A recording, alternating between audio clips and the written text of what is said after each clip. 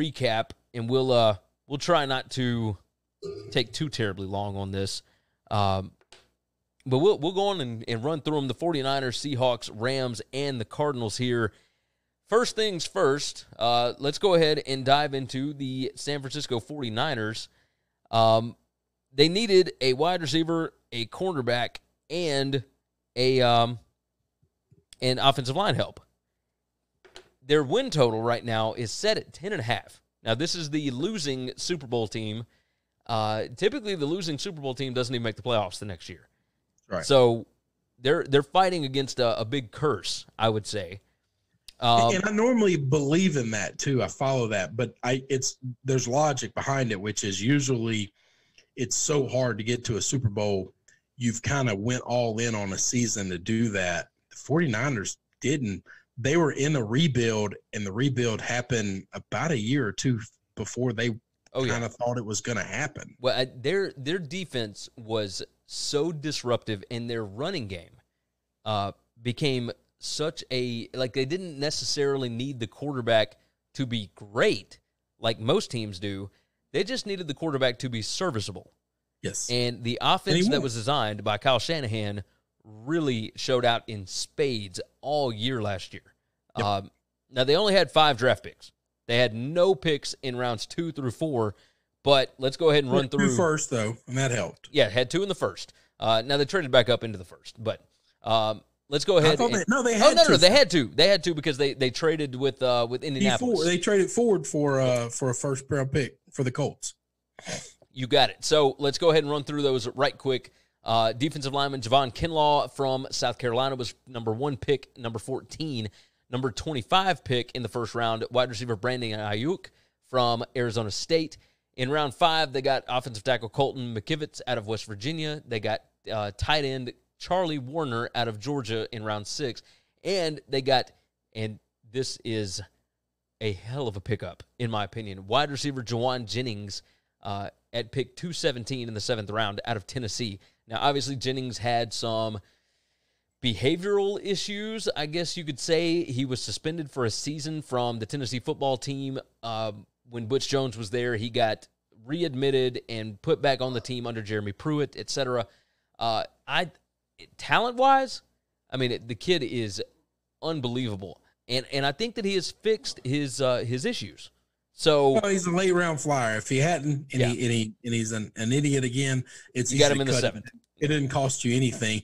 This is what you should be taking instead of punters and kickers and long snappers. Yes. I was a little bit surprised that they went with Kinlaw at number 14 because on the board you still had CeeDee Lamb and you still had Jerry Jeudy. I was really wanting them to take one of those 2 guys. I think they fell into the idea of, okay, Kinlaw is really, really high on our vertical board. This guy is a monster. Yeah. I mean, he really is a beast. Sorry, the horizontal board. He's unbelievable. He had to be really, really high on their board. And I think they fell into the trap of, hey, there are a ton of really good wide receivers in this draft, and we know that we can get one at our 25th pick as opposed to waiting around. Like, it's supposed to do everything. There were reports from one of the guys from the NFL Network was on like the Zoom call or whatever so a couple of these different programs allowed like one reporter to be on the call with them while they went through their whole draft and watch them. So one of the guys from the NFL Network was like that. I wish I'd remember the guy's name. I'd give him credit for it. He said that listening to Lynch and Kyle talking that Brandon Akun was their number 1 receiver. Brandon Ayuk, really? Ayuk, sorry. He said that they had him ranked and graded higher than everyone else on the board. And he said that's something that you see teams say publicly after they've taken the guy. But he said, I'm telling you, when that draft pick came up, they knew they weren't taking any of those top-tier guys because they didn't have them graded at that place. And they thought, he's going to be there with our next pick, and we'll just take him then. Let's replace the defensive guy that we traded away for a rookie deal contract guy we think can be just as good. That's a valid point. So you save a shitload of money financially, to replace the position you just replaced, and they don't think, maybe after a year of learning the game in the NFL a little bit, they've gone backwards at all, and they still got their number one guy. I thought that was a little strange. It makes me worried because I don't think Ayuk is anywhere close to those guys. And I, like I said, I had T. Higgins above him too, that went in the second behind him. But it's kind of hard to argue with Kyle because he's done this for a long time. I think maybe he's grading based on potential. I don't, or maybe it's because, Brandon Ayuk played with Manny Wilkins, for however long. Right. Exactly what kind of quarterback play was he getting? And obviously you see what can happen when you don't have a lot of competency at the quarterback position, as we talked about with Juju Smith-Schuster, right? His numbers absolutely dropped. Well, maybe Brandon Ayuk is just as good as Juju Smith, and this is just talking. That's right. But maybe he is insanely good. I mean, we got to figure out how Kyle got there. Yes. But I'll tell you. I want to know how he grades. Any other OC, offensive-minded head coach, general manager does this pick, I'm really questioning them. Kyle and Bruce Arians are the two offensive-minded coaches that I kind of just trust if they say, we have this guy graded as this, and we think everybody else is wrong.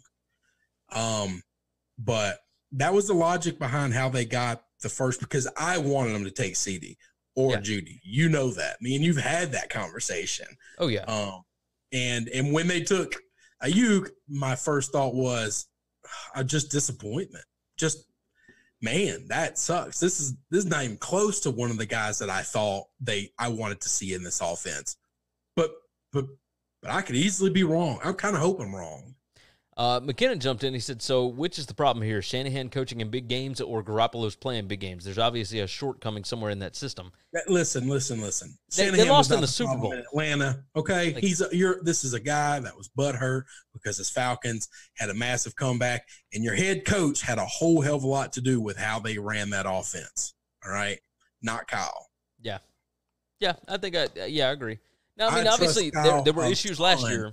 But, and losing to the Chiefs, losing to Patrick Mahomes is nothing to hang your head about. And you just got beat, all right? You got beat by somebody who is a god at football. Yeah. I mean, he was just better.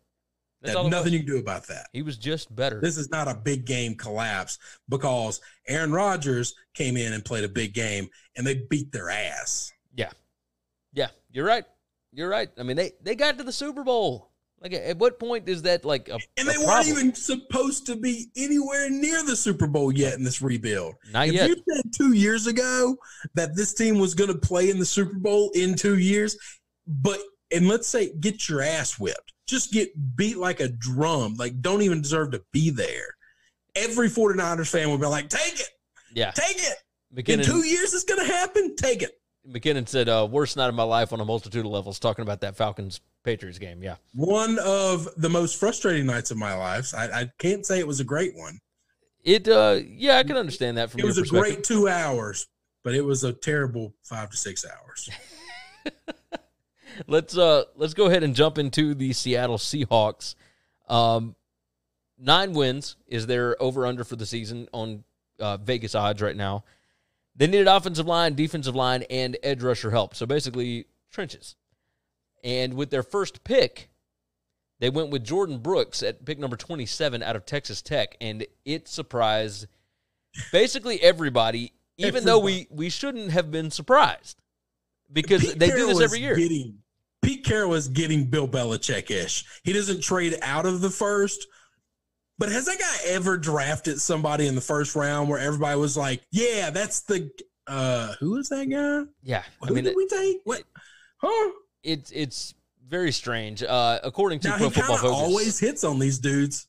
Yeah. Pro Football Focus said he was their 64th ranked prospect. From a run defense perspective, 91.5 run defense grade in 2019. He's one of the best linebackers in the class as far as that is concerned. He's not someone who's going to play all that well in space or make plays in coverage. And, I mean, you're having to deal with with Kittle and guys like, I mean, not good in coverage. Have you watched the NFL the last 2 to 3 years? Yeah, if you got a linebacker that can't cover somebody, you can't play anymore, man. No, and I guess I can understand it. Like, if he's great in run coverage, well, yeah, you're playing the 49ers twice, but they've also got Kittle. So if you take away the run, Debo and yeah, you got all kind of stuff. Another receiver that Kyle Shanahan seems to think is amazing. So yeah, but I don't think you're – and then you also have to compete with the Rams and Sean McVay, who was the golden goose a couple of years ago. Yeah. So yes, if I'm in this division, I want to draft defensive guys because I have to deal with those two cats, okay? Yeah. Be clear. I like drafting defensive guys. Once again, this is almost the same conversation with Pete as I had with Kyle on defense. And I have this with Bill all the time. I don't know who the hell our first pick is ever going to be, but I know this. I just trust that the guy might do well because he knows more than because of the system. He knows more than I do, but you just named things that are flaws that I would think would take you out of being able to play at the NFL level as a linebacker, much less be taken in the first round. Yeah. Now, day 2, they moved up to take Tennessee's Darrell Taylor, an edge rusher out of Tennessee. Okay. Like, I think it was a little bit of a reach, but again, it might fit into their scheme. It might fit what they're wanting to do. He turned it on down the stretch of the 2019 season, earned an SEC high 89.6 rushing grade from week 7 through the end of the year. Going forward to the NFL, Taylor projects as someone who will be a solid starter, but even though we're higher on him than most, this is Pro Football Focus, this was still a little early for him to come off the board, especially given the trade up to get him. He still would have been there. Like, yeah. I said, Pete confuses me, but I've kind of seen the Seahawks drafts a lot like the Patriots drafts. If you want to be like an organization, listen, just because he's bad at drafting doesn't mean you have to be bad at drafting. Okay. Yeah, no, that's true. Be like him and all the other things. Try to draft better and you can beat him because this is exactly like a Patriots draft, except he wasn't smart enough to trade out in the first. McKinnon said, hasn't the Seahawks MO been all about having linebackers stop the run and make the defensive backs cover everyone? Yeah, but I think the game is changing, dude. I don't know that you can different. That has been the MO. Tight ends are way too athletic, and slot guys are getting matched up on linebackers now because of defensive schemes and offensive schemes. I'm just telling you, that scares the shit out of me if you can't cover anymore because you're just asking for some little guy or some crazy athletic tight end to just eat you alive in the middle of the field. Oh, 100%. The middle of the field is the only place in the NFL that is still wide open all day already against good linebackers. If you put somebody who can't cover in the middle of the field, it's two offensive geniuses are going to just chew it up relentlessly. Yeah, 100%. Let's go ahead and run through the rest of their draft. Round 3, they got interior offensive lineman Damian Lewis out of LSU. Round 4, they got tight end Colby Parkinson out of Stanford, who I think could actually end up being pretty good. Probably going to be the replacement. You're getting to the best player that they drafted, in my opinion. Round 4, they got DJ Dallas out of Miami. That's my guy. Yeah, probably. Yeah, I think he's going to be just fine. I think they have problems with running backs staying healthy. If they could get a hot young guy, this is what they do every year. They draft a running back at some point in time. Yeah. And the next year that kid is, a top 10 running back in the NFL. Yeah. I mean, they just keep them rotating in and out, and right. You always got fresh legs. Round 5, they got edge rusher Alton Robinson out of Syracuse. They got wide receiver Freddie Swain from Florida in round 6. And then round 7, they took tight end out of LSU. Not who you would think. This is the frustratingest pick of my life. Stephen Sullivan, who... When I saw a tight end out of LSU, I got ecstatic. Yeah, and then you see it's not who you were thinking. Not my boy Thaddeus. It wasn't Moss. It was Stephen Sullivan, who, did play fairly well. But Listen, for what Brian Shanahan likes to run, Sullivan's probably going to be really good because he's the better blocking tight end. Yeah, and he's fine. He's not garbage, but there's a reason he went in the 7th round late. I mean, 6th round wide receiver Freddie Swain out of Florida. Only had like 20 some odd catches last year. He caught the Hail Mary 2 years ago against Tennessee. He is a big body that can go up and get it. I mean, he is big, and he can fly. He's super fast. Way bigger than Thaddeus. Way bigger than Thaddeus. What's he? How tall is this guy? He's like 6'4", I think, if I'm not mistaken. Thaddeus is like 6'2". The LSU program has him at 6'2", so that like 6 foot. He might be like 6'1". Freddie Swain, however, let's see, he is. Let's see, NFL.com's pulling up the drafting combine profile right now. Yeah, I mean that. We'll see. I think he's a bigger guy. No, Freddie Swain's at 6 foot, 197 pounds. Per the combine. I don't care about Freddie. Oh, you're talking about Stephen Sullivan. As opposed to Thaddeus. Stephen Sullivan. He's 6'5". Yeah, he's a bigger guy. Yep. He's much bigger than Thaddeus. 6'5", 248. So blocking tight end, way bigger. And actually, I mean, he caught a touchdown pass against Alabama, all kind of stuff. But no, he was not bad. But you're right. He only had 20 something receptions throughout the year. He's just not who I was thinking when I saw tight end from LSU got drafted late. Not who you would think would take a flyer on a draft pick. Yeah. But overall, what we didn't do with the 49ers is whether or not we liked the 49ers draft. I think you can't help but like the 49ers draft. I do like the 49ers draft. Yeah, I mean, they only had 5 picks. They took flyers basically round 5 through 7. And the first 2 picks, I think, were good. So I like both. Well, I liked one of their picks. I don't like the other, but they got a guy making the decision that knows a hell of a lot more about offense than I do. Yeah, as far as the Seahawks go, since we are on the Seahawks right now, I don't know that I like any of these. I like DJ. Yeah, I like DJ a lot. I like. How about this? I don't like the draft in as much as nobody really knows much about these guys and whether or not they will be useful going forward because they weren't like. If we look back 3 years from now and none of these guys are any good in the NFL, are you going to be surprised? No, but I will say this: I do trust the Seahawks organization to be able to make these guys into useful NFL players. I agree with that. Not disagreeing with that. So I don't. I don't like the draft, but I don't know that I ever liked the Seahawks drafts. So I just felt like your first couple of picks, you had a chance to take far superior talent than you took. Yeah, I agree.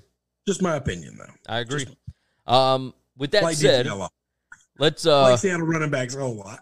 You always do. You always do. Let's go ahead and move into the next round, the next little thing.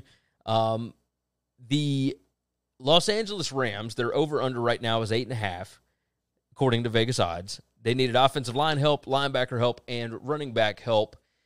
Look, they didn't have a first-round pick. They traded that away to get the cornerback out of Jacksonville. But they did have 2 second-round picks. They had 2 third-round picks. They had a 4th, a 6th, and 3 in the 7th. So you can always find a way to get draft picks if you need them. And Los Angeles definitely needed them. They did not have a lot of capital. They don't have a lot of free agency cap room. So this was how they were going to be able to replenish their roster. And let's how about this? I'll roll through all of them real quick, and then we'll jump into it. Round 2, number 52 pick, they got running back Cam Akers out of Florida State. Round 2, number 57, they got wide receiver Van Jefferson out of Florida. Round 3, 84th, they got edge rusher Terrell Lewis out of Alabama. Number 104 in the 3rd round, they got safety Terrell Burgess out of Utah. Obviously, a big fan of that pick. Round 4, tight end Bryson Hopkins out of Purdue. Round 6, they got safety Jordan Fuller out of Ohio State. Round 7, they got 3 picks. Linebacker Clay Johnston out of Baylor, kicker Sam Sloman out of Miami of Ohio, and offensive tackle, Tremaine Ankrum out of Clemson. Okay, so let's grade their first-round pick as Jalen Ramsey. I think that's good. I mean, if you can trade a pick to get Jalen Ramsey, somebody that's established and whatnot, okay. You're still going to pay. Now you got to pay him or he's gone. So you traded the first-round pick for a guy that's going to be on your team for 2 years. Congratulations. Or you got to pay him, right? Or you got to pay him, but they have no cap room. So, yeah. Running back Cam Akers and wide receiver Van Jefferson, Florida State and Florida, both in the second round. Van Jefferson, I think they reached a little bit on. I was incredibly surprised that they took him as early as they did. But they must have been super sold on him, and who am I to judge Sean McVay on offensive talent, right? Cam Akers, I was a little bit shocked that he fell all the way to 52. The kid is he is the only reason that Florida State was able to go to a bowl game last year. He was their offense for 2 years running. The kid is unbelievable. This is not a knock on Cam. I like Cam a lot. For a team that has very little draft capital this year, next year, and the following year, and no cap space at all to sign anybody, running back is not a position I would be drafting. Maybe not that early. You drafted one last year in the third round that everyone thought was going to be the heir apparent to Todd Gurley. I know you had him in your class for a year, the boy from Memphis, but are you done with him or not? Because why are you spending draft capital on a guy that you need other positions, and you're going to have to fill this roster at some point in time? Yes, you are. And you have no money, and you don't really have any premium picks. Yeah. I'm not taking it, but you know how I feel about running back. No, I totally understand. Very first pick in the draft. I don't care where it falls. The fact that it was late in the second round is your fault. Yes. Third round, edge rusher Terrell Lewis out of Alabama and safety Terrell Burgess out of Utah. I like both of these picks. Terrell Lewis, when healthy, that's the biggest caveat here, when he's healthy, is an absolute monster on the edge. He can get to the quarterback better than anybody that was on Alabama's team over the last 2 seasons. He helped win. He was the biggest reason they won the national championship in 2017.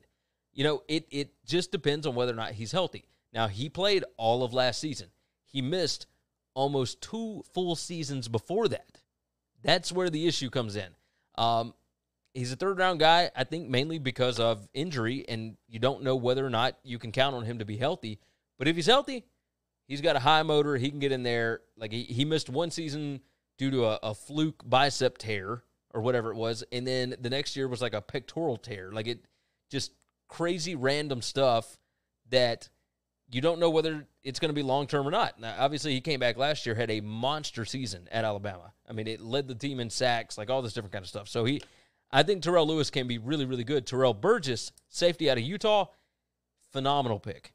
You and I both love safeties in today's NFL defenses, right? It is an incredibly underappreciated position because they dictate how the defense works. If you're the Rams, you need defensive help. I mean, the Bucs came in and hung 55 on you last year in your house. You need some defensive help, especially going against the offenses in the rest of this division. I think this was a really, really good pick, and they got some value with this one. I think Burgess is phenomenal. He made plays all over the field for Utah. He is great in run support. He is great in coverage. The guy is a little bit undersized, but I think he's going to be fantastic. I like Terrell Burgess a ton. Round 4, Bryson Hopkins out of Purdue. Stereotypical, big, bulky tight end that can catch the ball if you need him to, but he can be used more as a blocker. So if you're going to try and utilize Cam Akers and Darrell Henderson's speed and athleticism, you're going to use that guy a lot. So I like that pick. You got safety Jordan Fuller out of Ohio State. I don't think he's as good as Terrell Burgess, but still good safety out of Ohio State. And then your 7th-round Flyers, all from really well-coached teams, Miami of Ohio, Baylor, and Clemson, all teams that won their division, all teams that won their conference. You got linebacker Clay Johnston out of Baylor, kicker Sam Sloman, who was actually really good. You know me, I bet on Miami of Ohio a lot last year. Not a lot, multiple times. So I did actually watch Miami of Ohio multiple times last year. And then offensive tackle Tremaine Ankrum out of Clemson. These are all good guys to take flyers on from pick 234 through 250. I don't know that they're going to be great. I don't know that they're even going to be good. But they're 7th-round picks. I like what the Rams did in the draft, is especially later. I don't like the idea of taking a running back with your first pick early in the second round. And Van Jefferson, seemed like a bit of a reach for a wide receiver late in the second round, but rounds 3 through 7, I think it was totally fine. So I'll say that I like what they did. I like Cam Akers a whole lot. I don't know that that's the place where you want to be taking somebody right there where you have a lot of other needs. I believe that you're going to have to fill, maybe not this year, but in the coming years. Okay. I just wasn't impressed. I can understand it. This was one of the teams that I didn't think did a good job. You don't have a lot of draft capital, and I didn't think they spent it well. And I think you're going to have a lot of guys coming up in free agency soon that you're either going to let go or pay out the nose for, but you got to hope they can stay healthy and keep producing. Yeah. I think this team went all in on winning the Super Bowl early. And when they didn't, I think they're going to struggle the next couple of years fielding a real competitive team with depth. The next couple of years, they've got plenty of guys signed as stars. The problem is they don't have anybody behind those guys. Yeah. Yeah, the depth is going to be an issue. And I think that's why your flyers on those guys in the 6th, 7th rounds, that's why you take them, right? You just hope to God that you can develop them enough that they are useful NFL players. Let's move into the next bit, and this is our last team from the NFC West, the Arizona Cardinals. Their win total is 7 this season, so that is up a full game and a half from what it was last year. Yeah, it's big. A lot of people really believing in what Kyler Murray did. Obviously, they got DeAndre Hopkins. Sorry, they got Hopkins. They've still got Larry Fitzgerald. They still got Patrick Peterson. This is a team that's got guys. They needed offensive line help. They needed linebacker help, and they needed cornerback help. In their first round pick, they got linebacker Isaiah Simmons out of Clemson. He can play anything. They've got him listed at linebacker. He can play cornerback. He can play safety. He can play linebacker. He can play edge rusher. The guy does everything. It's just ridiculous. Now, the question is, he can do everything, but is he great at anything? At Clemson, against the competition that they went up against, he was great at everything. I don't know what that necessarily means for the NFL. Yeah, I'm really curious. That's my question mark with him. I think he's just a crazy athlete and can do so many different things, but I worry how exceptional will he be at any of them. Yeah. Let's roll through the rest of it. Round 3, tackle Josh Jones out of Houston. That was a value pick. There were people that were talking about the idea that Josh Jones could go late first round, maybe early second round. They got him at pick 72 in the third round. They got, Lakai Fotu out of Utah. Obviously, I'm a big-time fan of the Utah defensive line. He was a monster. Rashard Lawrence in the 4th round out of LSU, another guy that could make an impact on the game. Linebacker Evan Weaver out of Cal in the 6th round. I thought that was also a value pick. And then round 7, they finally went running back. They got Eno Benjamin out of Arizona State. In yesteryear, Eno Benjamin would have been a 2nd or 3rd round pick. In this year's draft, they got him in the 7th round at pick 222, and I think that is incredible value because Eno Benjamin was a stud for Herm Edwards in Arizona State. So Evan Weaver, I'm great with this pick. 7th round, this is what you should be doing. A 6th round, Evan Weaver out of Cal, obviously linebacker. He was fantastic under Justin Wilcox's defense. I like every pick that they made, every single pick. If we are picking a winner for this division, I think the Cardinals won this NFL draft. I think this was in this conference, in this division, yes. Yeah, I love this. I think they're a clear winner. So they didn't tackle every single need that they had. But you can't. They didn't have enough picks to tackle every single need that they had. And that's the thing. They had, 1, 2, 3, 4, 5, 6. They had 6 And one of picks. those picks, they traded for DeAndre Hopkins. And that is totally reasonable, right? That's pretty strong. Now, obviously, you needed some cornerback help. You didn't get that, but that's okay. And how is that different than Jalen Ramsey? because Hopkins is already locked up and signed to a long-term deal. Yes, he is. Yes, he is. So, well, long-term, I think he's only got 2 years left, right? But that you still got him for 2 years. Like, yeah, he's a wide receiver, man. Yeah. I think it's fine. And a veteran wide receiver. And they're not cap-strapped the way the Rams are. You got that right. I love this Cardinals draft. I think that they got value on every single pick that they made. I think this was great. Like, I don't think you can ask for any more out of Cliff Kingsbury and that bunch. I mean, this is what you want out of a second-year head coach. Like, they are building towards an identity, and I like this. I like this a lot. So, I'm guessing you feel the same way?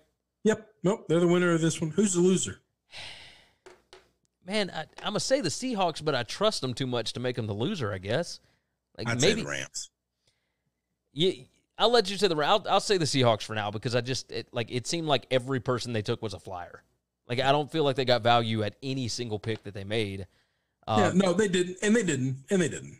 So, but I don't think outside of the Cam Akers pick did they get value. But I don't call that value when you need to be preparing for life without a lot of guys, and you're not doing that. Yeah, it almost seems like you're Rams taking a guy that history says he'll be done in 3 years. Yeah. I mean, to be fair, like they need a running back to go along with. But do they? I mean, you think there's right? nobody else they could have taken in the 5th round or the 8th round? No, I mean they could have got Eno Benjamin late. They could have got all sorts of people late. Yeah, you're right. I mean, there's running backs to be had. Your very first draft pick, you take a running back when you've got a lot of other needs. And here's the problem. This year, people look at this year right now. Oh, this year they don't have any of those holes. You're right. They don't have any of those holes this year. But they're going to next year and the year after and the year after. And unless you think they're poised to win the Super Bowl this year, then you don't go get a running back. Yeah. And I don't think they are, by the way. I don't think they are either. Because I'm never going to believe in Jared Goff. I think we saw the best we're ever going to see from him. I think you're probably right. You're probably right. All right, that is going to wrap up today's show. Obviously, we appreciate everybody that jumped in on the comments. You guys are fantastic. You help make the show run. We always appreciate you guys being in here.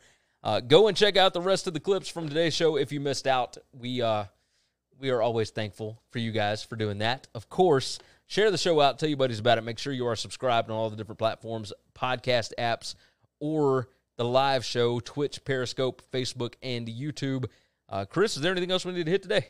Nope, that's it. That is it. You guys have been fantastic. Thank you so much. And as always, take care of yourselves. Take care of each other. We will see you again tomorrow. Thanks for checking out Winning Cures Everything. If you want to keep up with us, hit subscribe on YouTube or your favorite podcast app. Visit the website at winningcureseverything.com, or you can like us on Facebook or follow us at Winning Cures, at Gary WCE, or at